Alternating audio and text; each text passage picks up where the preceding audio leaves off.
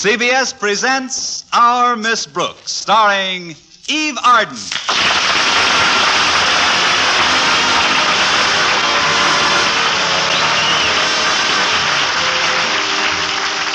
Our Miss Brooks is an English teacher at Madison High School.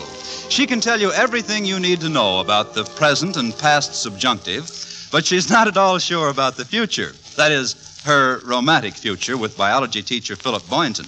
Like most men of science, Mr. Boynton is quite modest and reticent, especially when it comes to women. Well, this, of course, is in reality. But in the dreams of Connie Brooks, he's sometimes quite another fellow. Listen. Miss Brooks, I've decided to throw caution to the winds. May I call you Constance? Of course. Thank you, darling. Darling, with a little encouragement, this lad'll do all right. You're so lovely, so beautiful, so alluring. So why are you standing so far away? Oh, is this better? Oh, much. You're only 10 feet away now. If I get any closer, I'm liable to kiss you. Please, dear, you're standing on my foot. Oh, my darling, when you're close to me like this, I feel enchanted. I seem to hear a little angel singing in my ear. What's that? Oh, fine. My little angel turns out to be Big Ben. Oh, quiet, you little dream butcher. Come in. Are you awake, Connie? Oh, yes, darn it. How are you this morning, Mrs. Davis? Oh, fine, dear. My, you must have had a very exciting dream. Aren't you warm with all those covers wrapped around you? Oh, I didn't notice them. Pardon me while I unravel. Certainly, dear. And while you're at it, you might as well unpucker, too. I brought you a little breakfast snack up on this tray, Connie. It's a brand new recipe I've just discovered. Oh, that's very considerate of you, Mrs. Davis, but I'd rather not try any of your new recipes for breakfast. The last one, as I recall, was Peruvian sprats fried in garlic salt and almond paste. Oh, you love this little dish. It's a sort of a cereal. I got so tired of the ones that crackle and pop in your plate. This one's real quiet. Oh, what is it, Mrs. Davis? Boiled pine needles. Boiled pine needles? Yes. First, I boil all the tar and rosin out of them. Why? That's the best part. Then I place them in extra heavy cream and coat them with powdered sugar. Oh, look at those slender, graceful needles lying there. They just seem to be sighing and whispering to each other. This is the sneakiest bowl of cereal I ever saw. Oh, no, thanks, Mrs. Davis. I've got to get ready for school. Walter Denton's picking me up in his car this morning. Why, Connie, is your car in the shop again? Yes, Mrs. Davis. I dented my radiator pretty badly the other day. I got a ticket, too, for passing a car on the left. But that's not illegal, passing a car on the left. It is when the car's approaching you.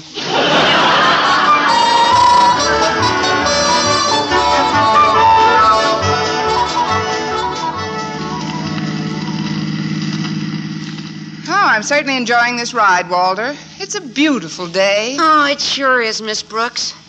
Notice anything different about the car? The car? Why, yes, the top is down, but... Walter, this wasn't a convertible. It was a club coupe with a hard top. Sure. Well, what did you do, take the top off? Oh, I didn't have to. It fell off. The 12 of us went for a ride the other night. That's when it happened. 12? Oh, but that isn't safe, Walter. You shouldn't put 12 people in one car. Oh, they weren't all in the car, Miss Brooks. 6 of them were on top. That's why it caved in, I guess. I guess. I hope nobody was hurt, Walter. No, fortunately, there were all girls inside, and they're pretty soft. Yeah, with the exception of girl softball players, you're right. Was Harriet Conklin with you that night? Oh, sure. I haven't been able to get rid of her for a month. She says she's in love with me. Love.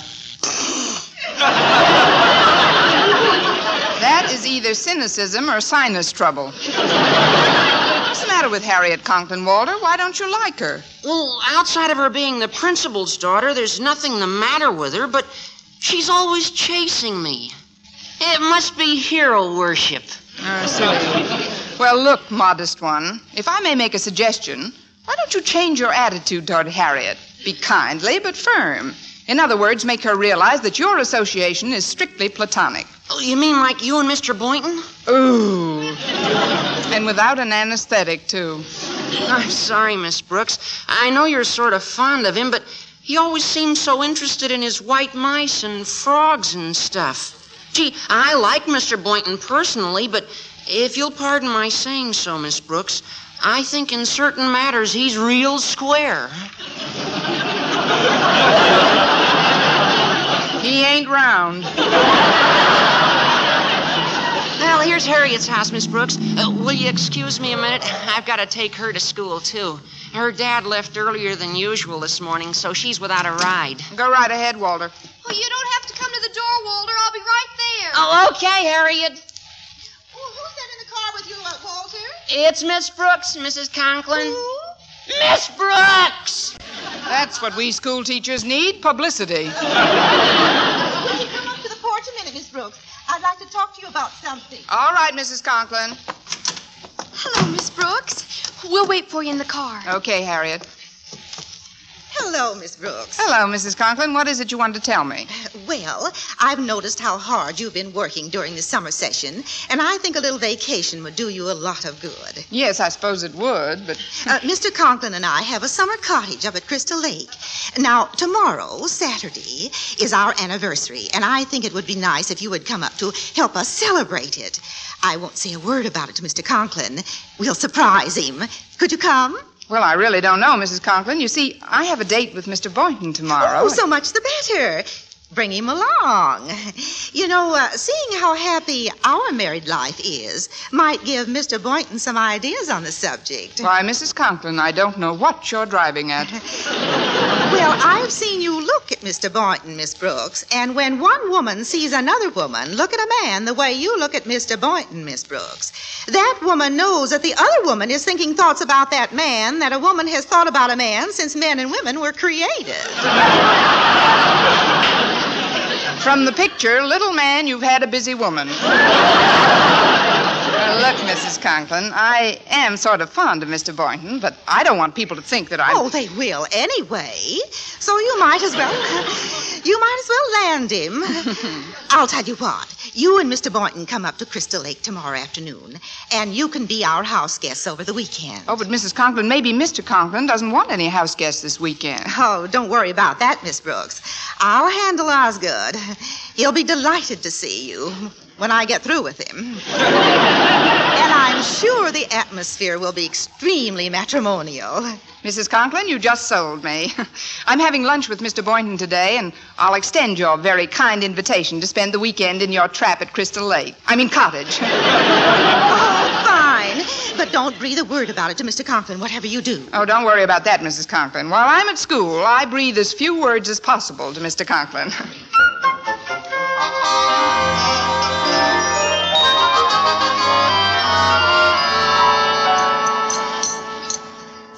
Well, how do you like the food in the school cafeteria this year, Miss Brooks? About the same as last year, Mr. Boynton. At least this beef stew is the same as last year. In fact, that's when I think it was made. Oh, this chili is pretty good. Would you pass the catsup, please? Oh, surely. I think the salt and pepper are over on your side, too. Salt and pepper on chili? Well, I like things well seasoned. Would you pass the horseradish, too, please? Here you are. Oh, thank you. Now, a little mustard, and I'm all set. For the coroner. What do you drink with your lunch, Mr. Boynton? A lit can of Sterno? I'm afraid I have a cast iron stomach, Miss Brooks. Really? Who helped you carry it to school? I've always liked hot dishes, Miss Brooks. I think spicy things enhance a meal tremendously. That goes for living, too, doesn't it, Mr. Boynton? What do you mean, Miss Brooks? Mr. Boynton, instead of our usual Saturday night date, how would you like to go away and spend a weekend together? Oh, what a shame, Mr. Mr. Boynton. You've got chili all over your red tie. But I'm wearing a blue tie. It's red now. I didn't mean to shock you like that, Mr. Boynton. I just thought it would be nice to get away for a while. Say, up to Crystal Lake. Oh, but... Check your motorboat, mister. Look, Mr. Boynton. Mrs. Conklin has invited us up to their summer cottage because tomorrow's their anniversary and she wants us to help them celebrate. Well, I wouldn't want to deprive you of any fun, Miss Brooks, but... Good. What time will you pick me up tomorrow? Well, I guess I might as well be a good sport. I'll call for you at 10 o'clock. Fine. Pardon me, Miss Brooks. Mr. Boynton. Oh, hey, hello, Mr. Conklin. At ease. On your way back to class, Miss Brooks, I'd like you to stop in my office for a moment. There's something I'd like to discuss with you. Certainly, Mr. Conklin. I'll be there in about 10 minutes. Very well. As you were. You'd never know Mr. Conklin spent some time in the Army, would you? Mr. Conklin was a major in the last war, Mr. Boynton. He served for 5 years. Was that so? In what theater? Low State. He sold war bonds in the lobby. Of course, from the shape of his head, I could have sworn he spent some time in the Pentagon building. I wonder what he wants to see me about. Or maybe it's that promotion to the head of English department you've been hoping for. Yes. Or he might have reconsidered about giving me a couple of weeks off with pay. Or maybe the raise that's due me next season is going to be made retroactive to include the summer session. Or maybe he's just going to do what he always does, hit me across the back of the neck with a bag of hot stones.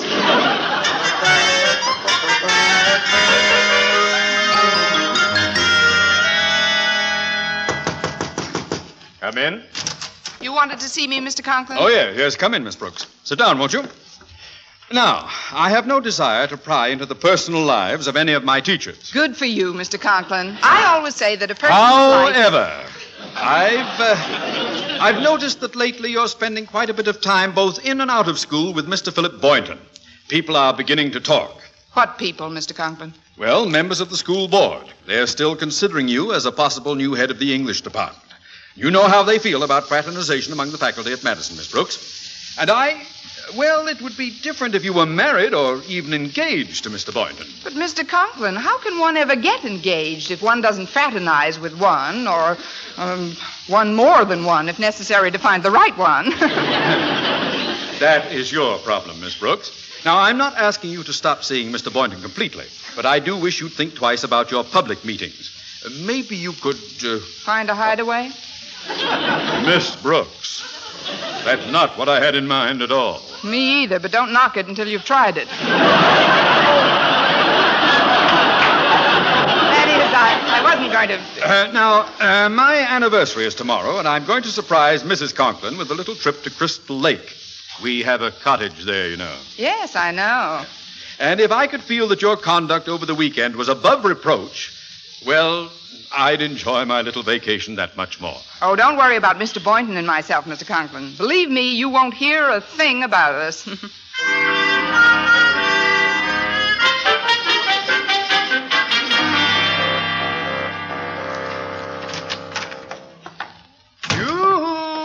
Martha, I'm home from school. That's nice. Go in the pantry and make yourself a peanut butter sandwich, Harriet. Harriet? It's me, Martha. Osgood. I'll be right down, dear. I've been expecting Harriet any minute. Osgood, I've got a surprise for you. Well, now, that's a peculiar coincidence. I've got a surprise for you. You have? What is it? Now, what's yours? Well, I thought it would be nice if we spent our anniversary in the cottage at Crystal Lake. Oh. What do you say, Osgood? Shall we get away from it all this weekend? Yes, that's not a bad idea. Oh, good. I know we'll have a grand time, dear. Now, what's your surprise? My surprise? Well, I thought it might be a good idea if we spent our anniversary at Crystal Lake. Oh, why, Osgood, that's a wonderful idea. Hello, Mom. Hi, Dad. Oh, hello, Harriet. Now, if you'll both sit still for a moment, I'll acquaint you with my rarest scheme of the season. I mean, this is rare. What's rare, dear? Tomorrow's your anniversary, right? That's right. Where do you think you're going to spend it? You'll never guess, so don't even try. In our summer cottage at Crystal Lake. Crystal Lake? Why, Harriet, that's a wonderful idea. Isn't it, Osgood? It must be. Everybody's getting it.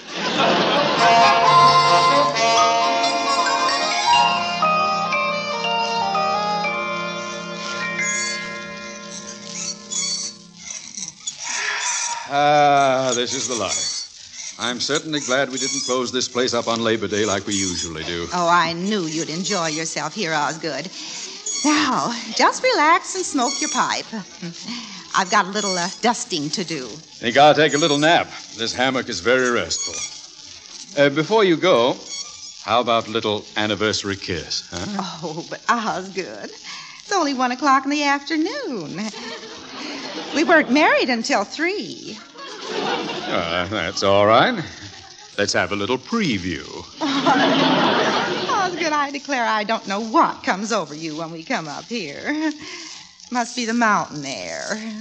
It must be. Come here, baby.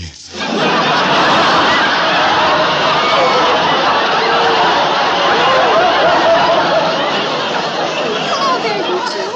I was just... Oh, am I interrupting something? No, nothing at all, Harriet. I was just about to salute your mother on her anniversary. That's as good a reason as any, I guess. Here's some wildflowers I picked for you both. Congratulations and many, many more happy anniversaries for all of us. Oh, thank you, Harriet. Now run along down to the lake, dear. Your father wants to take a little nap. Okay. I'll see if our rowboat's in shape. Don't forget we're going fishing this afternoon. Now you drop off to sleep, Osgood. And I'll wake you in about an hour. Fine. I'll get your bag out of the trunk. Oh, thanks, Mr. Boynton. Gosh, that was a long drive, but here we are. Yep. Now, it's right up these porch steps, I believe. Yoo-hoo! Anybody home? What is this? Who in the world? Miss Brooks. Mr. Boynton. What are you doing here? That's what I like about Crystal Lake, the hospitality. What's all the commotion about? Oh, it's you, Miss Brooks, and Mr. Boynton. Oh, I'm so glad you could come. Martha, did you invite... Of course, dear. I asked Miss Brooks and Mr. Boynton to spend the weekend with us. That's one surprise I didn't tell you. Aren't you tickled? Yes. Well, then act it, Osgood. You certainly don't look tickled. Some people tickle easier than others. Well, maybe Mr. Conklin would rather be alone. Oh, nonsense, Mr. Boynton. Osgood and I see as much of each other alone as we want to. We're already married, you know. Yes, I know. Congratulations on your anniversary. Oh, thank you, Mr. Boynton. I always say married life is give and take. Me too. If you'd have given me a little warning, I wouldn't have let you take me here. Now, you two must be all hot and sticky from your drive up here. I hope you both have a bathing suit. For Mr. Conklin's sake, I hope we each have a bathing suit. Well, I'll show you where to change. Just follow me and we'll all get ready for a nice dip. I don't want to go for a dip. Oh, now, dear, we must do the things our guests want to do. Why? As a matter of fact, I'm afraid I don't have a suit with me. I forgot to pack it. Oh, that's all right, Mr. Boynton. I'll fix you up with one of Mr. Conklins.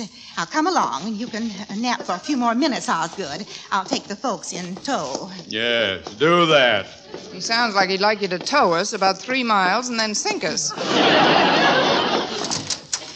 You just go right in here, Mr. Boynton. You'll find a bathing suit in the bottom drawer of that dresser. Oh, thanks, Mrs. Conklin.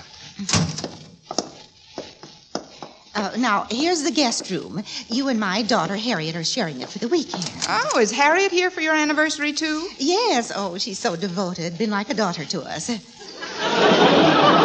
that's a coincidence. Now, before I leave you, dear, I want you to know that I planned this weekend for your sake more than anybody's. So I want you to take advantage of it. Oh, that's really very kind of you, Mrs. Conklin. Remember, all you have to do is keep close to Mr. Conklin and myself. Then when Mr. Boynton sees how happy we are, I'm sure he'll start thinking of marriage as the jolly institution it is. Well, what do you say? Are you game? Looks like Mr. Boynton's the game, but I'll take a shot at him. Or it is. You know, I really do like the guy, Mrs. Conklin. I know you, dear, my dear. Now, one more thing. In addition to our example, I think you should show your domesticity as well. So tonight, I want you to cook the dinner. Me? Oh, definitely. What dish do you prepare best? Soup. What kind? Campbell's. Well, I think something you cook yourself might make a better impression on Mr. Boynton. I know. You can barbecue some spare ribs for dinner. Now, get into your suit and I'll see you on the porch. Oh, isn't this fun? It's just like a fox hunt. Tally-ho and yoicks. Tally-ho to you, Mrs. Conklin.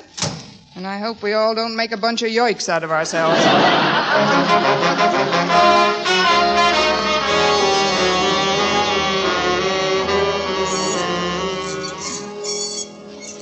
Stop rocking the hammock, Martha. I'm getting seasick.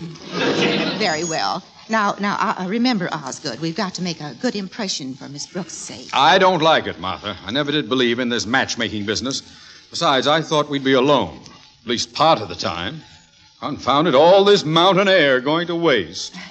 It won't go to waste, dear. As always, tonight. Yes. Come here, baby.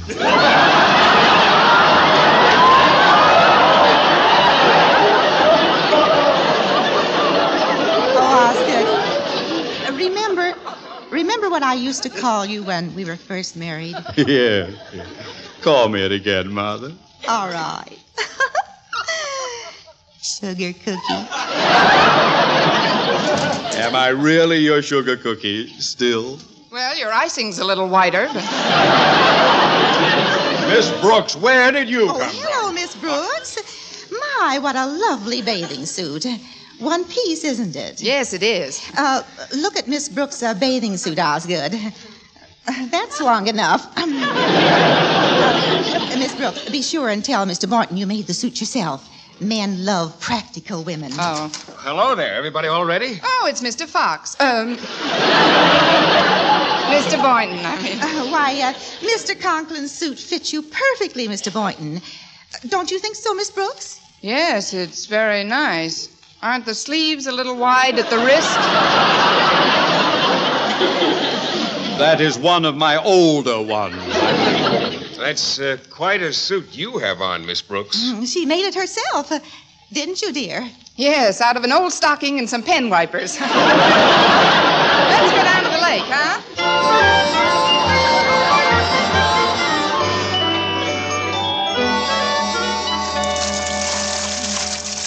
Come on, Mr. Boynton. I'll race you to the raft. You're on. Let's go.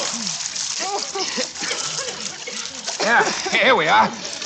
I'll help you up, Miss Brooks. Oh, thanks, Mr. Boynton. Oh, that was wonderful.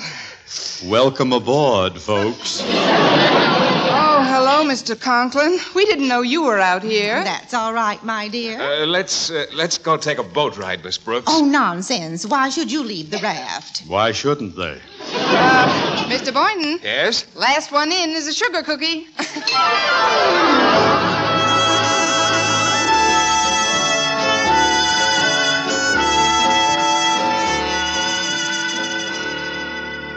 We've been walking along the shore for quite a ways, Mr. Boynton.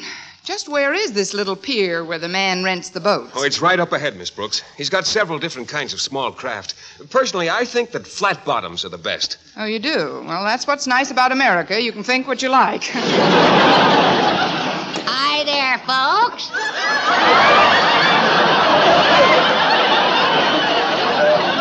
I guess you want a boat, huh?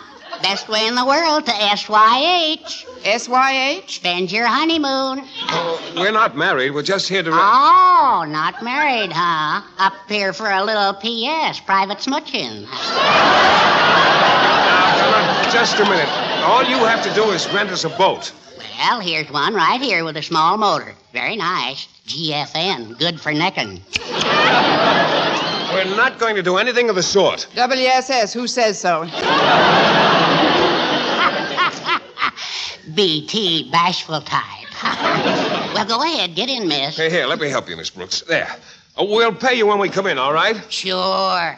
Well, remember, miss, Kyloyhh.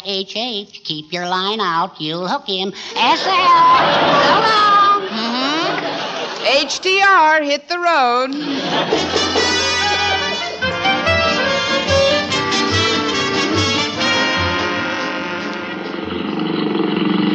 How do you like the ride, Miss Brooks? Oh, it's very nice, Mr. Boynton. I think we better turn around now. We're pretty far from the pier. Hey, that's funny. The steering wheel seems to be stuck. It does? Isn't that a rowboat in that little cove we're heading for? A rowboat? Oh, yes, it is. I better cut the motor off. We're heading right for them. Oh. No, the ignition lever is stuck, too. Oh, my goodness. You've got to do something, Mr. Boynton. We're getting pretty close to that rowboat. Look out! Get out of the way! Quick, Miss Brooks. Lie on the bottom of the boat. I can't stop it. Oh!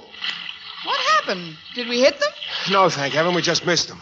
Oh, we're terribly sorry, folks. Oh, that's all right, Miss Brooks. We didn't really want to catch any fish here.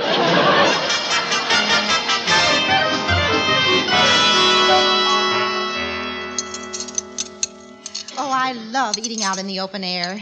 I'm sure that the spare ribs Miss Brooks barbecued will be delicious. Don't you think so, Osgood? I think I should have made them. My barbecue. But Mr. Boynton will enjoy them so much more because Miss Brooks did it. Won't you, Mr. Boynton? Well, yes, I suppose Here I they would. are, folks. I hope they turned out all right.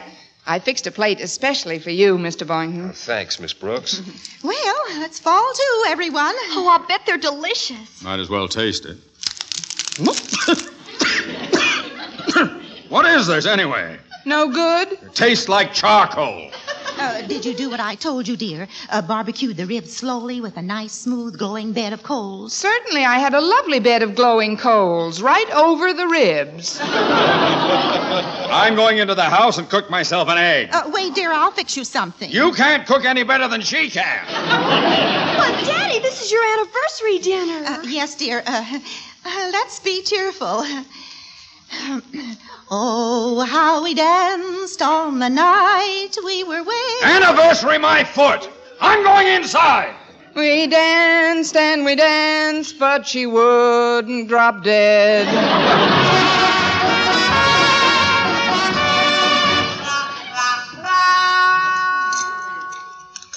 There, dear. Wasn't that a nice snack? And just the two of us alone in the kitchen. Well, it was better than those barbecued rocks. Martha, if that poor Mr. Boynton falls for Miss Brooks, I think it'll be... Now, dear, we agreed to forget all about it. Let's go out and sit in the hammock together.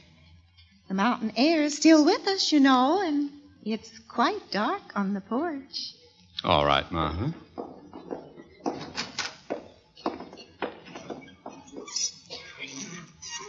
What's this? Who's that in the hammock? It's us, Daddy. Us? Harriet and me, Mr. Conklin. Happy anniversary. Hey, it's Walter Denton, Daddy. He got here while you were inside. I invited him yesterday to surprise you. This is the last straw. Now, calm down, Osgood. Remember your blood pressure. It gives him kind of a purpley look, doesn't it? I've got to be calm. Let's go for a little stroll, Martha. Maybe we'll run into Mr. Boynton and Miss Brooks somewhere. I doubt it, Mr. Conklin. We're at the other end of the hammock. Oh, no. I'll be all right. I'll be fine. Come, Martha. Let's go into our bedroom and go to sleep. Maybe when I wake up in the morning, this will all be we can't go into our bedroom together, Osgood. Now that Walter's here, Harriet and Miss Brooks, and I will have to use our room. You and Walter and Mr. Boynton will have to sleep in the guest house. What? Now this has gone far enough. I'm going to tell you people something. Before you do, Mr. Conklin, I'd like to ask you a question. What is it? How are my chances of being appointed head of the English department? You don't have to answer now. You can think it over and tell me right after I've blown my brains out.